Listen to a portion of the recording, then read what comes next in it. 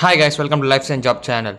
So Syngene is hiring for the role of research associate for the job location at Bangalore. The year of experience must be 0 to 3 years. So freshers can absolutely apply for this job. So for this job role, they have given mandatory expectation for all roles as per Syngene safety guidelines. So overall adherence to safety practices, procedures of oneself and the teams align, contributing to development of procedures, practices and systems that ensures safe operations and compliance to companies' integrity and quality standards, driving a corporate culture that promotes environment, health and safety mindset and operational discipline at the workplace at all times, ensuring safety of self, teams, and lab plant by adhering to safety protocols and following environment, health, and safety requirements at all times in the workplace. Ensure all assigned mandatory trainings related to data integrity, health, and safety measures are completed on time by all members of the team, including self. Compliance to Syngene's quality standards at all times.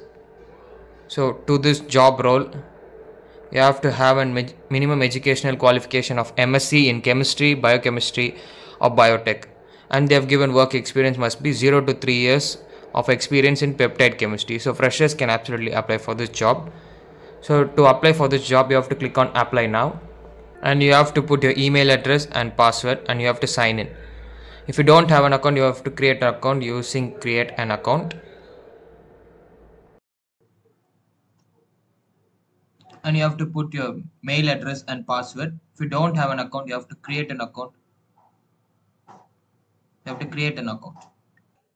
So now you have to put your education details, and your language is known, your honors and awards, your patents if you have one, and your publications. And you have to upload your photo, your PAN number, your Aadhaar number, your nationality, your address, your country, your state and district, your postal code, your date of birth. So you have to enter your employment ID of current company. If you are a fresher, you have to put as NA here, and you have to give next and apply to this job. So that's it guys. If you like this video, please do like, share, subscribe to my channel guys. Thank you.